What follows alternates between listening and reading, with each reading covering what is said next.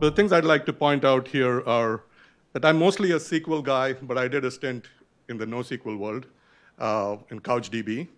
And the one thing I saw there was that there were some standard data patterns that happened again and again, and every NoSQL company was going out and trying to come at it from a different way, trying to solve one use case. And eventually, they all end up with some flavor of SQL because underlying SQL is math.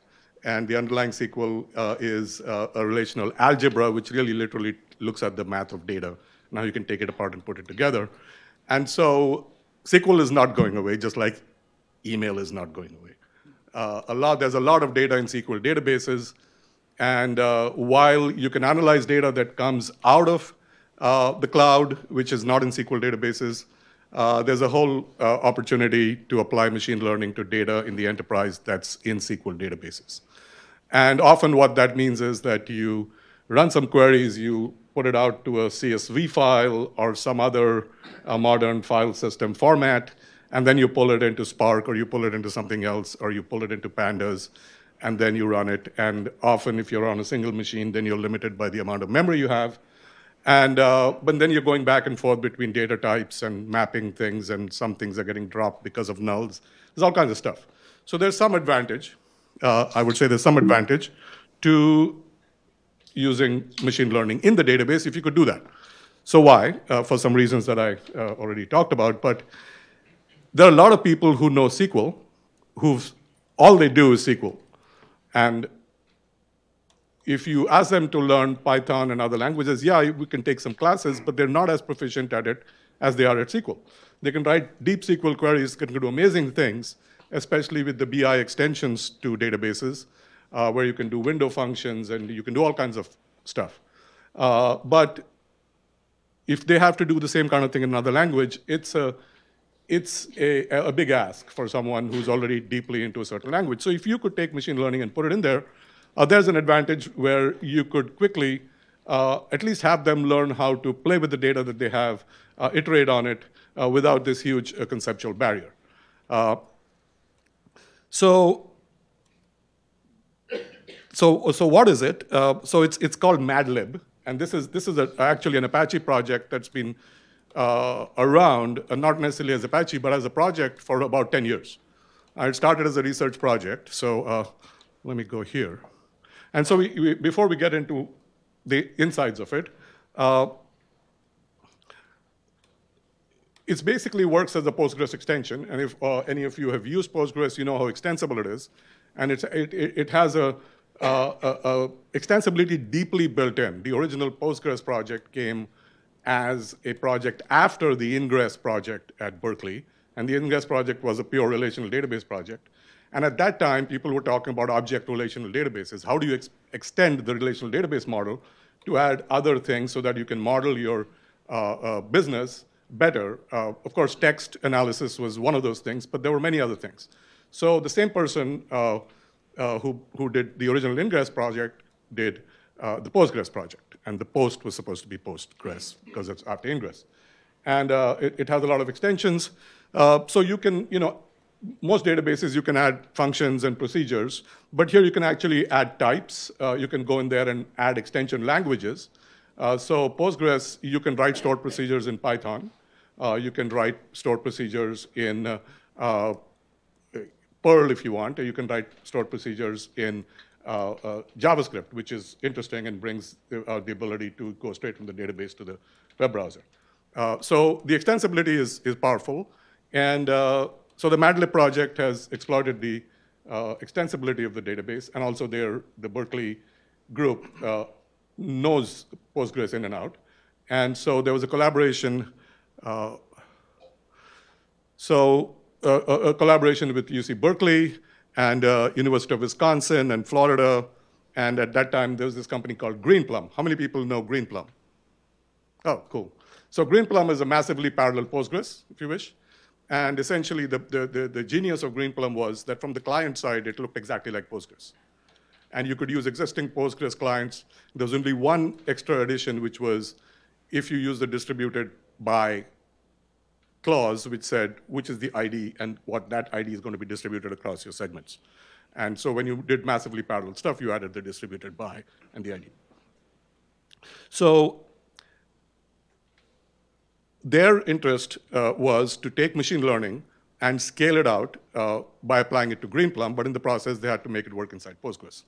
A missed opportunity is that all these years, nobody's really exploited the machine learning in Postgres, and I discovered it because my startup, Numericc, had a bunch of machine learning in the cloud, but nobody wanted to put their software engineering artifacts in the cloud. So we had to come up with something on-prem. And then I started searching for things, and then I rediscovered this, because I remembered this. I was consulting to Pivotal at that time, and this was going on, and I was interested, but I didn't know it was continuing. And so I'm very excited about it, and I would like more and more people to start using it. And part of it is just created a Google group for discussion if anybody wants to know how to install it, how to get it using, and all the initial stuff. Now, it has all these statistics libraries, and you know, in the next version, supposed to be out in Q4 of last year, but you know, it's software, so it's not out yet. So TensorFlow integration, and I'm not sure what that means yet, but it probably means that you could invoke a lot of TensorFlow functionality and take data from here and stream it out to TensorFlow and all that. So just the mandatory multi-layer cake slide. So essentially what is happening here is that what the user sees and what we'll do a demo of is SQL. And in the SQL, you say something which is a very strange metaphor, is to say select linear regression. And then you provide a bunch of parameters that are what's the input table, what's the output table, and all the which are the dependent variables, which is the dependent variable, which are the independent. All of that stuff is provided as SQL. Underneath all that is Python, which really does all the non-performance stuff like running loops and stuff. And internally, there's a C++ layer that then works with the database. So that stuff works on Python, and then it also works on Greenplum. So initially, when they implemented it, and this is taken from the paper, that's all they were doing, some linear regression and logistic regression, et cetera.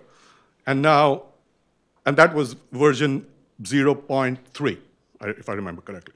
And now the version is 1.16. And this is all the stuff they have. It's like every single one of these things.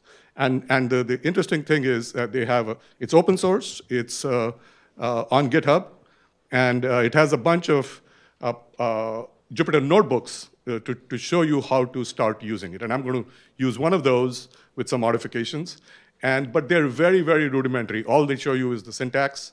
And what I've taken upon myself is to build learning materials on top of that to make it much easier for people to use it. And if you have some experience doing that, you'd like to participate, please get in touch with me afterwards, because I think this is a huge opportunity for people to build some kind of a powerful analytics workstation that you can do rapid iteration. So your typical machine learning workflow is you clean data, you clean data, you clean data, you clean data, and then you clean data. And then you complain about cleaning data. And then you extract it into some machine learning friendly structures, and then you do the usual two-step, and then you generate models, and then you loop until everything looks good. So what do you do in MATLAB? So you're saved this stuff because the data is already in the database. And the ML-friendly data structure in this case is the table. The data is already in the table.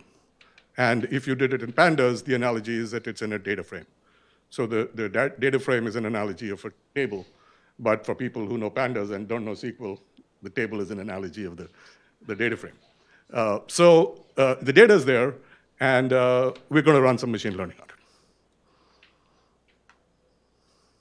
So how to use it, right? So like I said, so the interesting thing is that you start with the data table, and you give it, when you invoke the SQL, you give it some parameters. And what you get as the output is a model. So what is the model? This model is a bunch of parameters. So if it's linear regression, it'll be the linear regression parameters, the coefficients for each variable, and then you'll get some other stuff. So all of that is in a database, and the output is also in a table. So I'm going to rush through, oops. I'm going to rush through some of this. Where am I now? Here. I'm going to rush.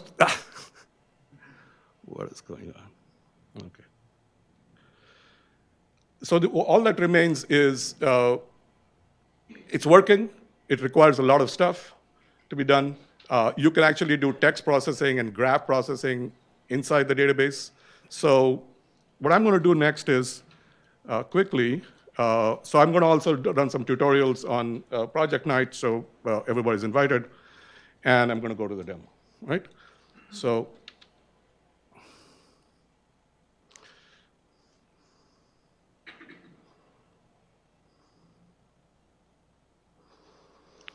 what we have here is, and let me get rid of this.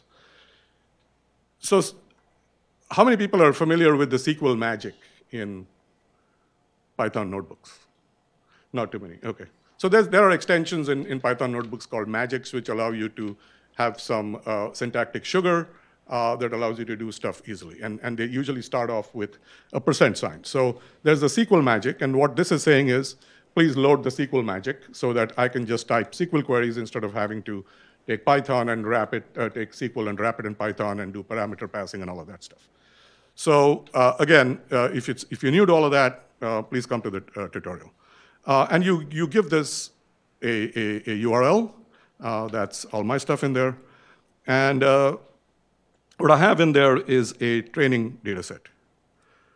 And if you want to take a look at what that is, so % SQL and then just simply, and that's what in there. And if you've done some other machine learning stuff, there's this data set on wine, and we try to predict the quality of wine based on some parameters.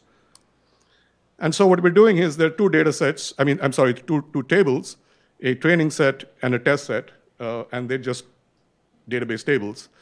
And when you do the syntax, what you get back is a result set.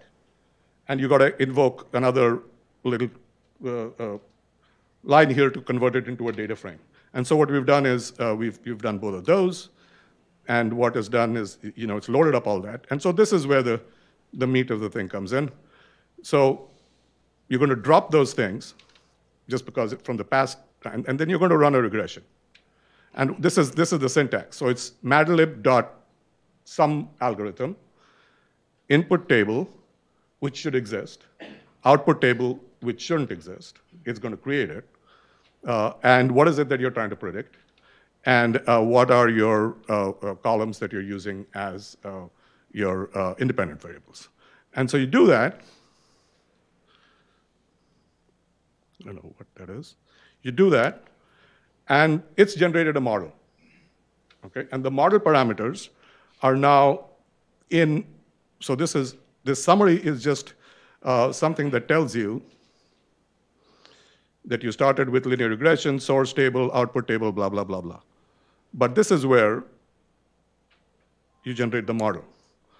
And these are model parameters, the coefficients, and it generates all of these things, p-values. Let's look at the p-values. This looks good, this looks good, this is good, and this is not that great. So let's see whether we can predict something. And the reason I had to put this long thing in one line is because if you want to take the result set and work on it, it's got to be single line. But essentially what I'm doing here is, it's got a model, now we're going to take the test set and we're going to predict on it. And so it's going to run this, and then we're going to run this. And just to make sure that we have a data frame, we want to look at the columns, and yeah, those are the columns. And now that I've gone to SQL, I've done all the magic, and it's now back in Python in the scope of my notebook, and then I can use my usual stuff. So now I'm looking at how good the predictions are, and they're not great, but they're not too bad either, considering we haven't really, this is just the first run. This could be your baseline. And now you could go in, and now this is where the fun is, that if now I want to iterate and say, how do I get better? All I have to do is to go back here and just keep playing with the columns that I gave as input. Right? Just literally edit this text, try again. Edit this text, try again. So it's reduced the amount of steps I have to do to go and iterate and converge in a solution. And if this is a sample data set, or this is a data set, why are you complaining? Anyway, that's as much as the demo was. And the basic idea being that since everything is in one place, you can iterate fast. And you don't have to move data around. And with the SQL syntax, you're both running regression and data in and out at the same time.